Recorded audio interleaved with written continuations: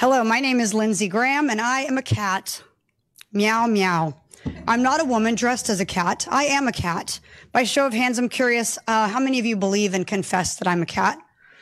Great. By show of hands, I'm curious, how many of you believe that your child or a child from this school would believe that I'm actually a cat? No one. You are right. Truth prevails over imagination. Reality exists. Discernment is innate and something we are biologically wired to have. One look at me and you know this to be true. I am a woman posing as a cat. Young children, anyone under the age of 18, to take hormone blockers, to stop their puberty, to mutilate their body. Adults that are pushing this agenda on kids and advocating for it and enabling it need to be punished. There is a petition that I want you guys to sign.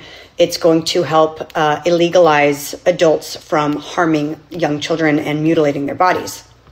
It was picked up by Marjorie Taylor Greene, has over 120,000 signatures so far, and we need to get more to get this bill passed to protect children. It basically outlines that children under 18 are too young to consent to permanently damaging hormone blockers and puberty blockers and sex changes. It will make people who advocate for these things to children criminals of child abuse, which they should be. Texas has already taken steps to make these procedures illegal in children. Yay for Texas, leading the charge again. This is called the Protect Children's Innocent Act. It has 49 co-sponsors. Please sign the petition. Please get this pushed through to Congress.